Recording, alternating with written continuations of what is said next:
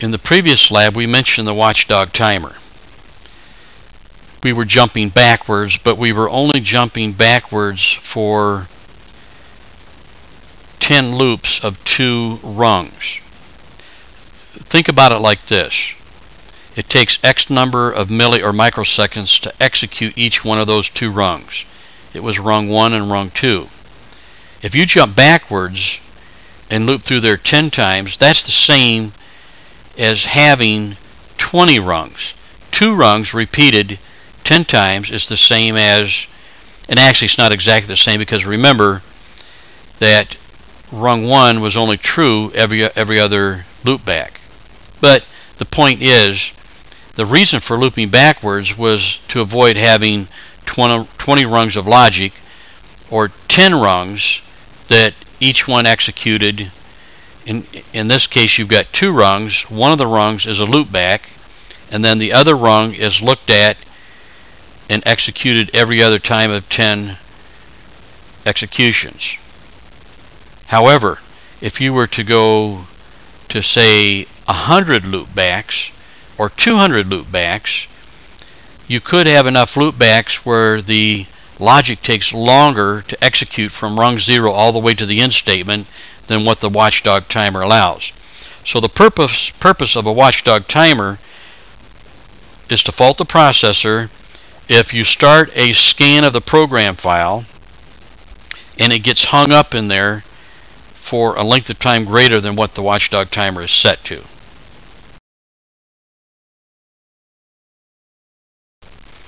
As long as we were doing jump to label backwards, and we had a backwards running loop that we could play with, we decided to go ahead and include some Watchdog timer emphasis in this lab. So this is still the same lab that you were doing before.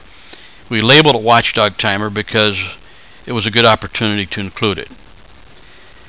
So what we had you do was we had you open up data file S2, lock it on top, and monitor the maximum, the current, and the Watchdog set point. Right now the set point was set at 50.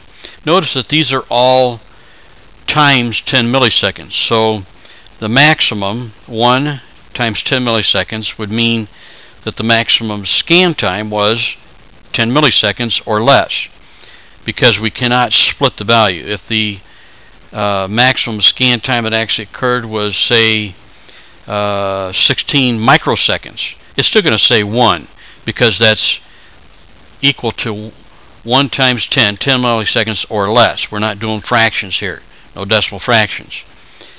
Notice that the current shows a lot of times 0. The Watchdog is set at 50. Well, 50 times 10 is 500. 500 milliseconds is half a second. So what was the maximum scan time? Was 1 times 10 milliseconds. Then we had you take and change source B to 1,000. Now there's 2 ways you could have done this. What I'm going to do in my little demo would probably change source B to a integer register. That way I can change it online, so I don't have to go online, offline, download, and keep going back and forth between in the run mode and in the offline programming mode. So anyway, we had you bump up the less than for source B in rung 2 to 1,000, which means that this puppy's now going to loop back quite a few times. So you increase source B to 1,000, you ran the logic. Then what was the maximum scan time? 280 milliseconds. Remember, it came up 28, but it's 28 times 10. 280 milliseconds, which is 1/3 of a second. Then we had you edit source B in rung 2 to 2,000 and run the logic again with S2 open and locked on top. Well, you got the red winky. It folded. However, when you looked at the maximum scan time, it still probably said 28. Now, it may not in this screen capture, but it probably said 28. However, that was from the previous execution, not the current. And if you drop down the list, went to the error, it said the Watchdog timer expired. Refer to, and then it gave you someplace to go to look for more information.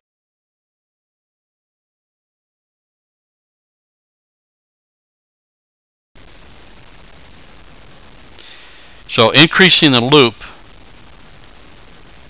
from 2000, source B equals 1000. Because remember that if source B equals 1000, it actually is executing twice, or there's two loops, because B3.1 toggles back and forth between true and false. Remember, we have two add instructions. So when it was set to 2000, N720 incremented to 1715, whereas N721 incremented to double that. So if you look at S2 locked on top here, it says maximum 7.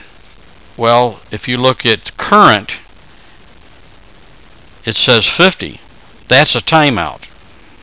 Okay, so 1000 for a value set for source B worked out. However, 2000 didn't. It was too great an increase to allow the scan to finish and even record a maximum scan time before the Watchdog timer timed out and the processor faulted.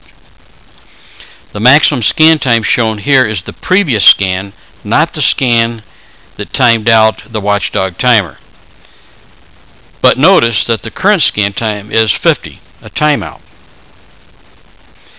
This value, 1715, is an indication of how high a value that N720 can reach without timing out the Watchdog timer that is set to 50, or 500 milliseconds. And remember that rung 1 is false on every other scan. The total number of loops was actually 3,431. So again, we've used these add instructions first of all to capture how many times that the logic was actually looping through, because we couldn't see, it was too fast. In this case, the logic actually stopped functioning when the processor timed out the Watchdog timer and faulted. Entering a value in N731 less than 1715 would allow the logic to finish without a timeout. I changed source B from a constant to a variable so I would not have to go offline to change the value.